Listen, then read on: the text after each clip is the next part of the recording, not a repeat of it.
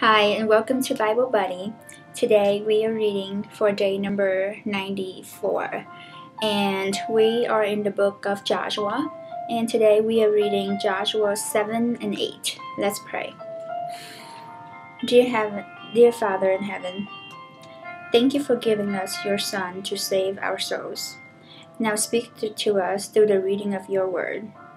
May you receive glory and honor in everything that we do and say.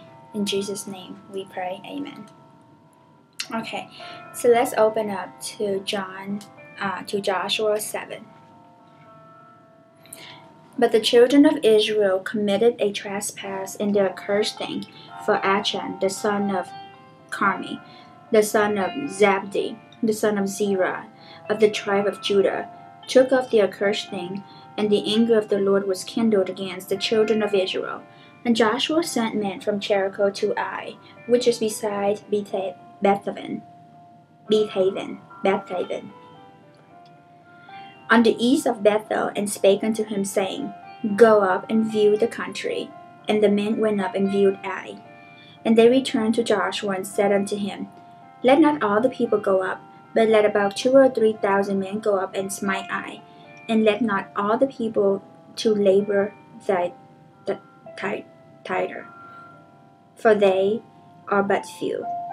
So there went up tighter of the people about 3,000, and they fled before the men of Ai. And the men of Ai smote of them about 36 men. For they chased him from before the gate, even unto Shebarim, and smote them in the going down. Wherefore the hearts of the people melted, and became as water.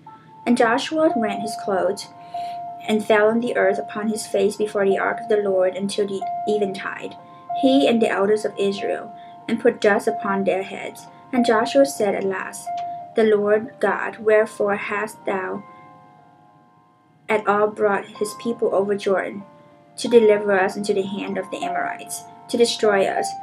Would to God he has been content, and dwelt on the other side of Jordan.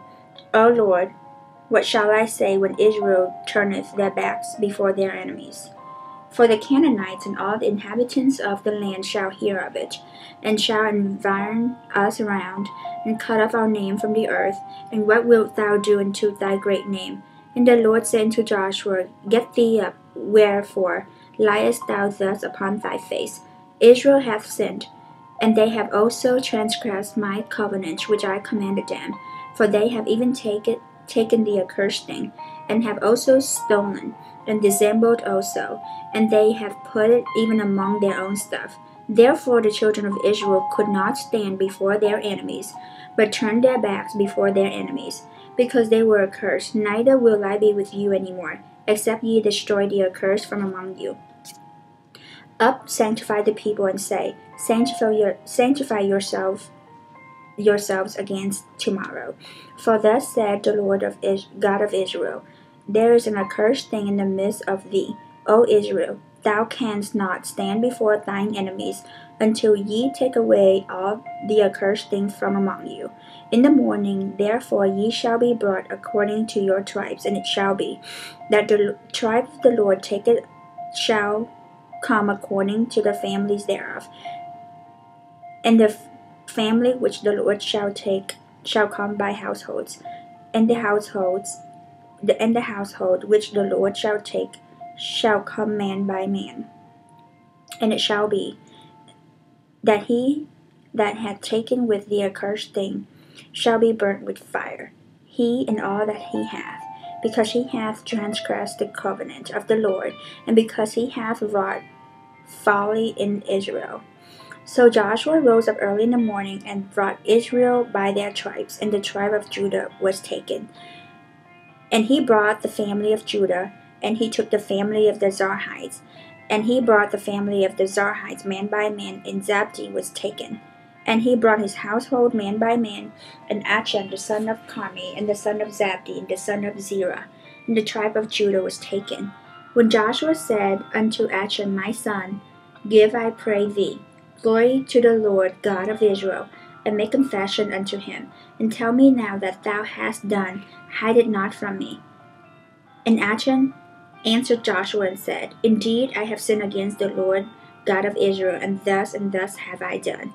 When I saw among the spoils of goodly Babylonish garment, and 200 shekels of silver, and a wedge of gold, and 50 shekels weight, then I coveted them, and took them, and behold, they were hid in the earth in the midst of my tent, and the silver under it. So Joshua sent messengers, and they ran unto the tent, and behold, it was hid in his tent, and the silver under it. And they took them out of the midst of the tent, and brought it unto Joshua, and unto the children of Israel, and laid them out before the Lord. Then Joshua and all the Israel with him took Achan the son of Zerah, and the silver, and the garment, and the wedge of the gold, and his sons, and his daughters, and his oxen, and his asses, and his sheep, and his tent, and all that he had, and they brought them unto the valley of Achor. And Joshua said, Why hast thou troubled us? The Lord shall trouble thee this day. And all Israel stoned him with stones, and burned them with fire, after they had stoned them with stones. And they raised over him a great heap of stones unto this day. So the Lord turned from the fierceness of his anger. Wherefore the name of that place was called the Valley of Achor unto this day. And the Lord said to Moses, Fear not, neither be thou dismayed. Take all the people of war with thee, and arise, go up to Ai.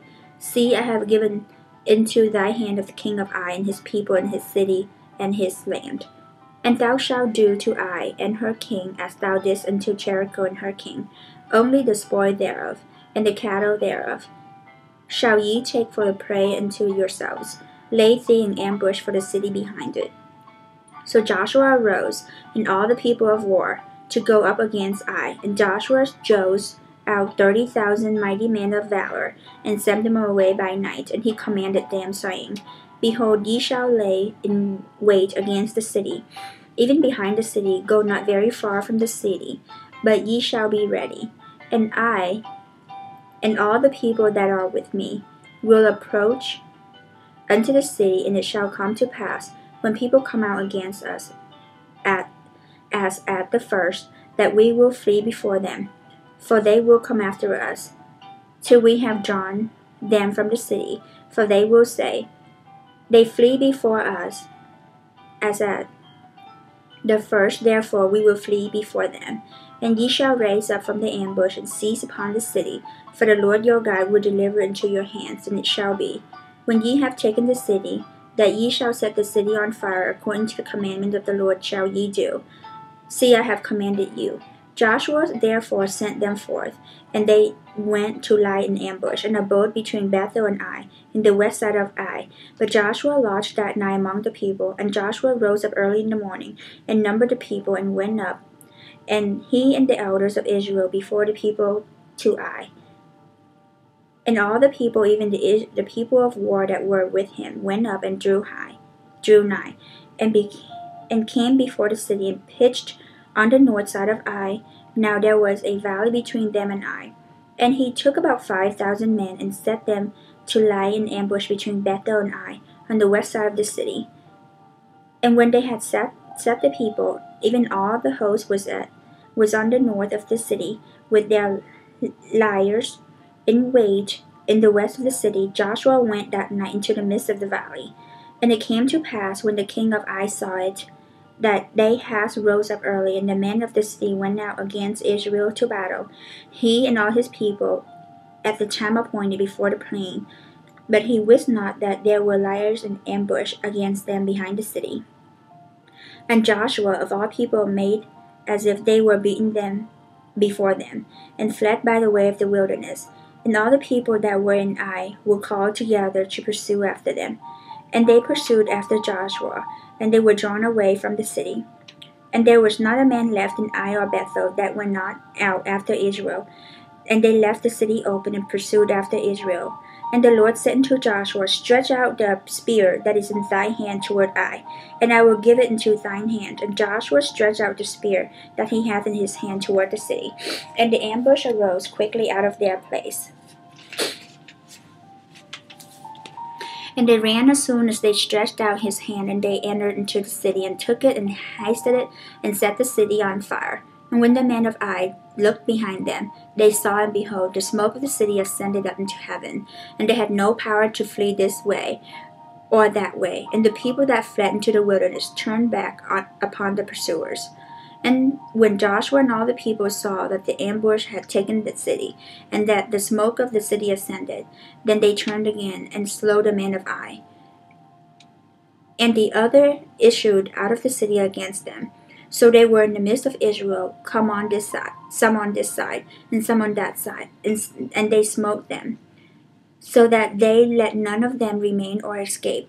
And the king of Ai they took alive, and brought him to Joshua. And it came to pass, when Israel had made an end of slaying and all the inhabitants of Ai in the field, in the wilderness wherein they chased him, and when they were outfallen on the edge of the sword until they were consumed, all that the Israelites returned into Ai, and smote it with the edge of the sword. And so it was, that all that fell that day, both men and women, were 12,000, even all the men of Ai. For Joshua drew not his hand back, wherewith he stretched out with the spear, until he had utterly destroyed all the inhabitants of Ai. Only the cattle and the spoil of the city of Israel took for a prey unto themselves, according unto the word of the Lord which he commanded Joshua. And Joshua burnt Ai, and made it an heap forever, even a desolation unto this day.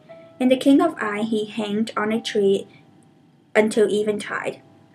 And as soon as the sun was down, Joshua commanded they should take his carcass down from the tree, and cast it at the entering of the gate of the city, and raise therein that great heap of stones that remaineth unto this day.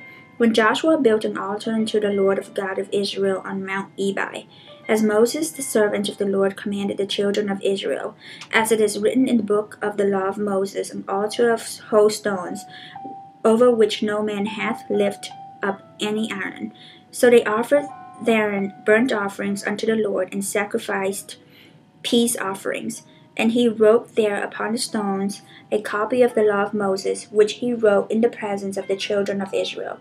And all Israel and their elders and officers and their judges stood on this side of the ark, and on that side before the priests, the Levites, which bear the ark of the covenant of the Lord, and as well the stranger, as he that was born among them, half of them over against Mount Gerizim, and half of them over against Mount Ebal, as Moses the servant of the Lord had commanded before, that they should bless the people of Israel.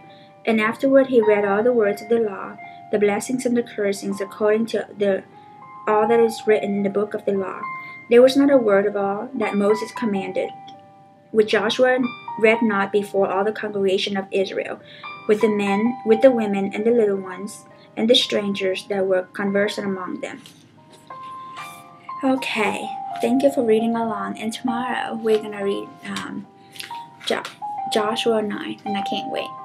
So I hope you all are having a wonderful and blessed day. Thanks for reading along.